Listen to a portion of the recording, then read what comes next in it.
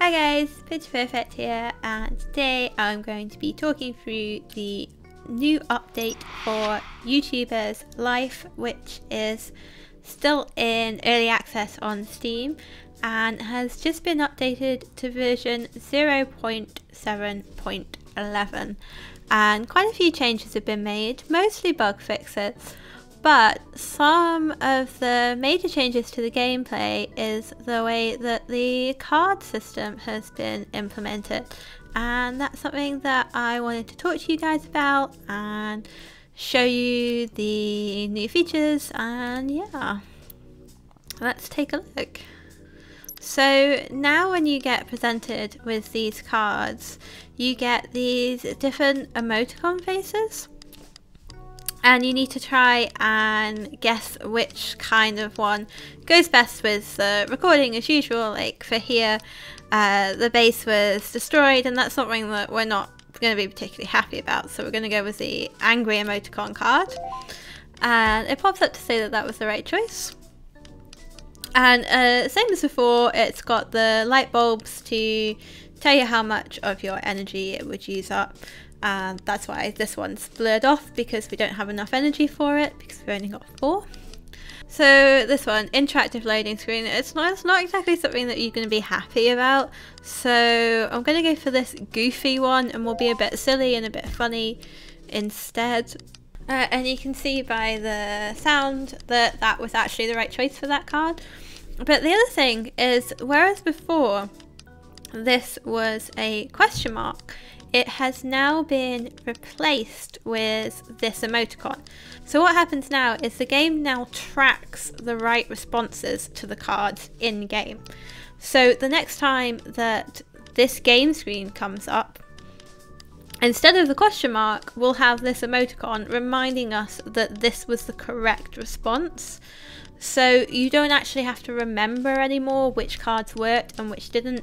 And personally, I think that's a really great thing. I think the improvements to the card system are really good. I think it makes a bit more sense now. It's a bit more interactive. You have to think about your emotion as well as the sort of type of comment you're going to make. I actually think it's a much better system, so I'm actually quite pleased with the updates. I mean, a lot of people have been quite negative, but I actually think it works, and it's still interactive. You still have to work out what's going to work, but once you've got like the main bit figured out, like what's the best like emotion to choose, the game will remember that for you. So you no longer have to remember which type of cards were successful. It will always come up with the emoticon prompting you to pick that type of card, and I actually think that's a great system. I think it makes the game a bit more playable and a bit easier, and I like this kind of interactive recording part of making the video. So the other thing I wanted to talk about as part of the new card system is the way in which you now get new cards. So as before, as you level up, you get cards, and they're constantly updating, and you constantly get new cards, and you get slightly better cards as you get to slightly higher level. But the new thing is that now when you level up and get a card, you get a choice. So you get to choose which cards you want. And that brings me to the other feature, which is the card collection. And it's like a card deck builder. You now get to choose what cards are in your deck, and essentially you get to choose which cards will come up when you're recording a video. So the really cool thing about this is if there's a particular card that you don't like or you don't want to use, you don't have to use it. You don't have to have it in your deck. Like for example, there are cards that have copyright strikes and will cause copyright strikes on your video.